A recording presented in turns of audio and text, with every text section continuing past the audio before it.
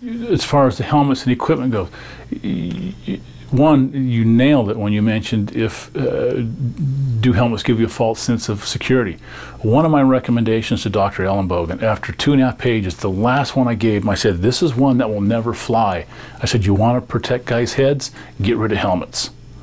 Every single play they teach you, whether you're blocking or tackling, you bow your neck and you stick your face through the numbers. Okay, when you block, aim for the crack of the neck, stick your face. The human brain wasn't meant to be used as a weapon, and that's exactly what it is.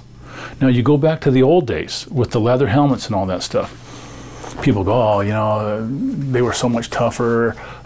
They didn't tackle that. It was all shoulder tackling, shoulder blocking. It wasn't this every play you led with your head. And studies have shown it doesn't have to be the concussions that cause the problem. It's the repeated sub-concussive hits.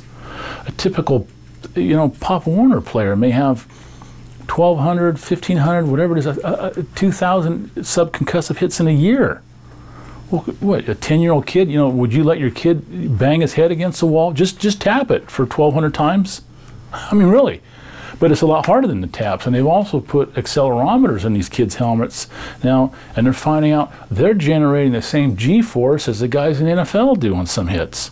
So there's a number of ways, from changing equipment, changing the culture of the game, you know, rule changes. It all needs to come into play, or at the rate it's going, it's not going to be around much longer.